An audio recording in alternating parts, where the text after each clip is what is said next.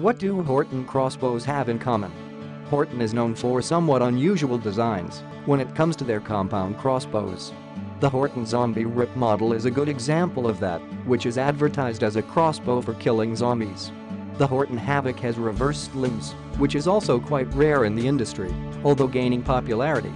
Read out Horton crossbow reviews to see what else is unusual about these X-bows. The best Horton X-bows are exclusively 300+ FPS. This means they are more than suitable for hunting, though some models are better for taking out bigger game than other ones. Horton also designs their bows with 203 bolts in mind. As far as weight goes, most models are over 8 pounds, making them heavier than average. As a result, it's a good idea for beginner hunters to get a padded shoulder sling with a Horton crossbow. Read our reviews to see if such a sling isn't already included with the package. Not that power stroke matters on its own, but most of Horton's crossbows have a power stroke of around 13.53.